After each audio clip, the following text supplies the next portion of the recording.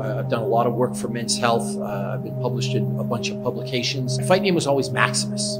If I can inspire one other person out there to just blow up their life a little bit and take a chance and go after their dream, I've won.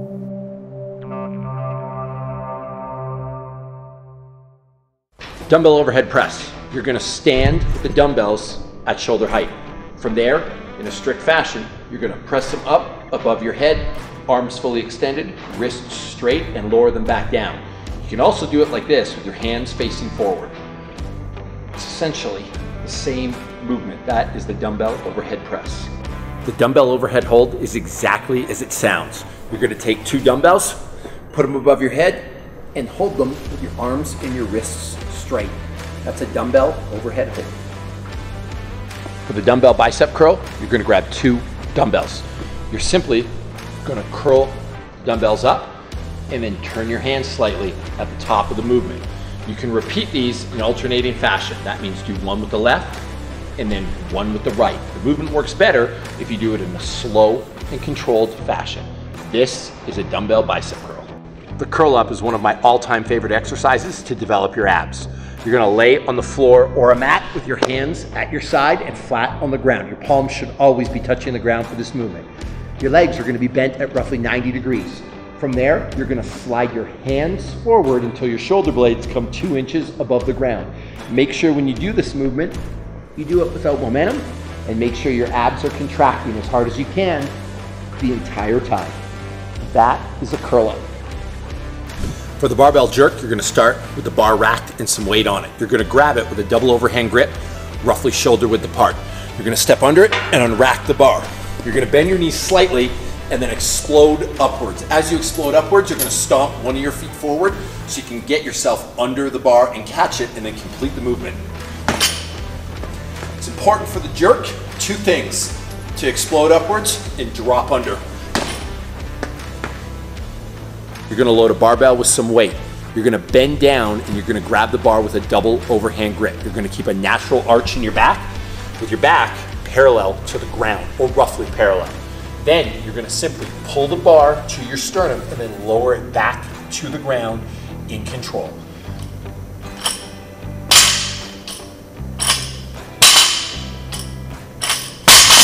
That is a barbell bent row.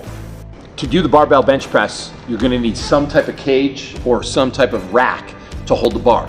You're gonna lay down with your back on a bench. You're gonna grab the bar a little bit wider than shoulder width apart. You're gonna unrack it. You're gonna slowly lower the bar until the bar touches your chest, and then extend your arms fully and press the bar upwards. This is the proper way to do a bench press. For the barbell deadlift, you're gonna load a barbell with some weight. You're gonna sit down and you're gonna grab it with a double overhand grip. Your shin should be touching the bar. From there, you're simply gonna thrust the hips forward and stand up until your body's in a straight line. That is a barbell deadlift. For the barbell Z press, you're gonna sit on the floor with your legs fully extended and your torso upright. You're gonna start with the bar roughly at shoulder level. You're gonna strictly press the bar up till it's over your head, poking your head through so everything's in line, and then lower back to the starting position. That is the barbell Z press.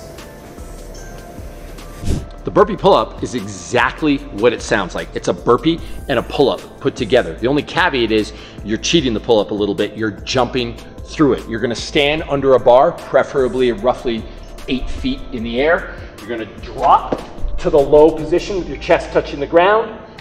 You're gonna jump back up, and then you're gonna jump through the pull-up until your chest touches the bar. The entire movement put together looks like this. Remember, jump as high as you can. The push-up is the best exercise I know to build incredible upper body strength. And also, for guys out there, if you're trying to look good, or girls, really builds a nice set of shoulders, nice pecs. Now, with the push-up, there's a lot of shit out there that for some reason passes as a push-up, but I'm gonna show you how a push-up is done in my world. You're gonna put your hands roughly shoulder width apart. You're gonna lower yourself to the ground, and it's a key point to make sure your chest touches the ground. You're gonna pause briefly. You're gonna come back up to the top, and you're gonna go full extension with the elbows at the top. That is a push-up. Strict form. For the ball slam, you need a ball that you can actually slam. You're gonna bend down, you're gonna pick up the ball. Make sure it's a ball that actually sticks to the ground with minimal bounce. I've seen people use a basketball or a volleyball for this, and it usually ends really badly for their face. So you wanna make sure that ball doesn't bounce. As I said, you're gonna bend down and pick up the ball. You're gonna throw it over your head and straighten your arms. And from there, you're gonna snap your hips down like you're doing an explosive squat and slam the ball into the ground as hard as you can. From there, grab it, pick it up, put it back over your head.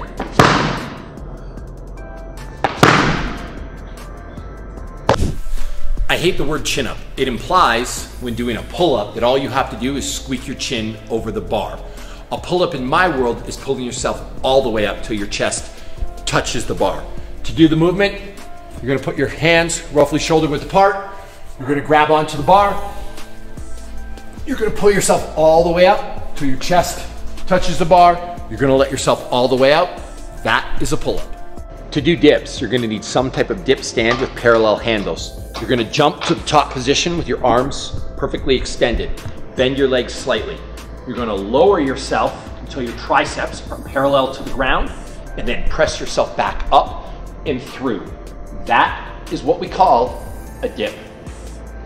The bear crawl is a super easy and simple movement to do. You're simply gonna walk on your hands and your feet. So place your two hands in front of you, and then walk forward, making sure your back's straight and your knees never touch the ground. You just walk like you imagine a bear walking. For the shoulder dislocate, all you need is a piece of PVC pipe. If you don't have a piece of PVC pipe, I've also seen people use a towel or a skipping rope. You're gonna put your hands at a wide position. The wider they are, the easier this movement is. The narrower your grip or your arms, the harder the movement is. From there, you're simply with elbows straight. You're gonna put the bar around your head and rotate it to the back. And then with straight arms, come all the way back to the starting position. It's a great exercise, as I said, for mobility. That is a shoulder dislocate.